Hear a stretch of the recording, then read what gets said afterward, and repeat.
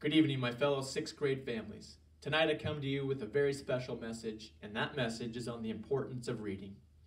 As educators, obviously, we value reading at such a high level, but as a person, I value it even greater than that because I feel it's just one of the most amazing things that I do and one of the most amazing things that these students can do as well.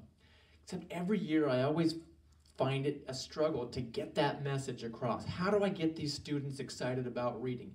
And it takes me back to my 5th, 6th, 7th grade years because, I'll be honest, I hated to read. I never understood how these kids or how my parents or how they could sit there and just read this book for so long.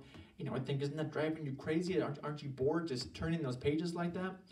And it wasn't until I found a great book that allowed me to finish from start to finish and really think to myself, what a great book that was. But it wasn't easy. It took me a while to get through it, and I realized that it's because it takes practice just like anything else before you finally have those skills to be a good reader.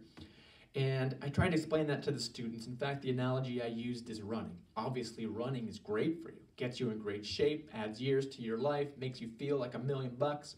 However, it's not easy to get started.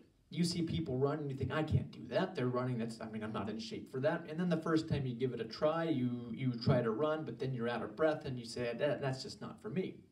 It's not until you continuously do it that you realize, I'm getting better at this. Wow, I can actually run. And before you know it, you feel so great and you never want to stop running. It's the same thing with reading.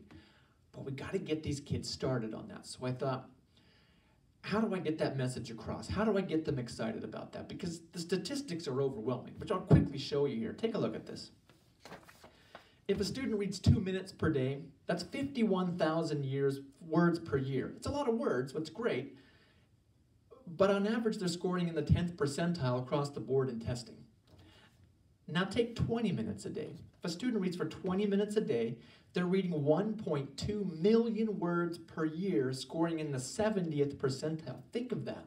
Think of the difference between these two students.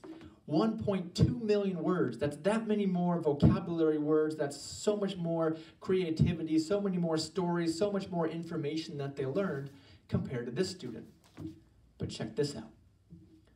This is where I try to get our students to be excited about 40 minutes a day, 2.4 million words per year, scoring in the 90th percentile on average. What a difference that makes. This is the area where we want your students, my students, to be. This is where they're exposed to that vocabulary. This is where they're exposed to all the great works of some of the great people in our lives. This is where they're exposed to amazing stories and builds that creativity and just opens up an entire world of wonder and knowledge for the students. So how do we get them there? I'm going to continue to try and give them suggestions on great books, but I thought this year I'm going to give them a challenge. I'll give them a challenge, and then maybe as they get started, they'll slowly start to get better and realize just how much they love it. So the challenge I gave the students this year, if you're ready for this, is for them by January 1st of 2020 to collectively have read 60,000 pages. 60,000 pages. That's right, 60,000 pages by January 1st, and they can do it. We did the math at 33 students on an average of 20 pages per day, 5 days a week. By January 1st, we'd be close. Not quite there. They're going to have to pick up a little bit of extra slack along the way, maybe read a Saturday or two along the way, maybe read a couple of extra pages if they really want to hit that 60,000 mark. But I know that they can do it.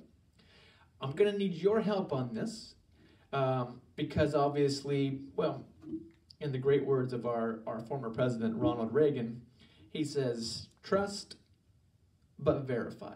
So I trust the students, but I'd like to verify. So they'll be taking home a reading log, a very simple reading log that keeps track of their pages, and I'd like you as parents to kind of keep that encouragement going. Keep them reminded about the reading that at home. Help them find great things that they love to read, maybe even read with them.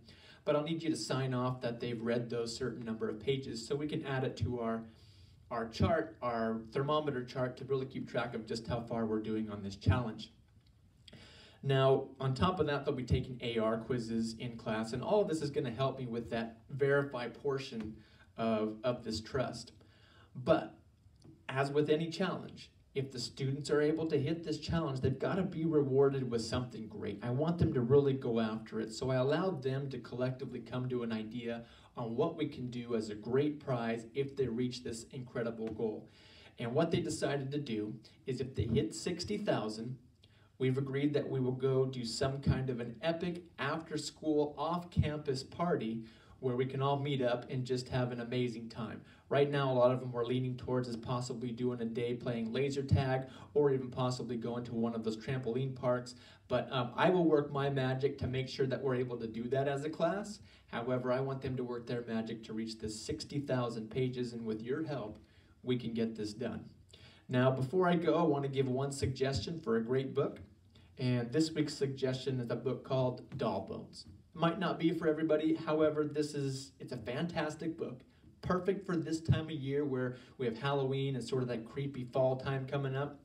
Really quickly, it's about a group of friends that is in their younger age, they would do this make-believe game. And as part of the make-believe game, they had this sort of creepy bone china doll that was kept in this little case. And that was like the queen who would rule over their make-believe. But then as they got older and stopped playing, they started to have dreams, and they weren't sure if they were dreams about this bone china doll starting to talk to them about where it came from and its super haunted past, and gives them orders to follow a quest, which they obviously end up going and doing. Super creepy book, but very exciting, really about great friendship. Fantastic book. It's a Newbery Honor Award winner, which means it was one of the best books at the time for kids. Again, it's a book called Doll Bones. Your student might be interested in something else. I will continue to try to give them those suggestions, but we need your help. Help them to stay motivated. I will do my part. 60,000 pages by January 1st, and together we can do it. Thanks so much for watching. Have a great night. I'll be back with more videos throughout the year.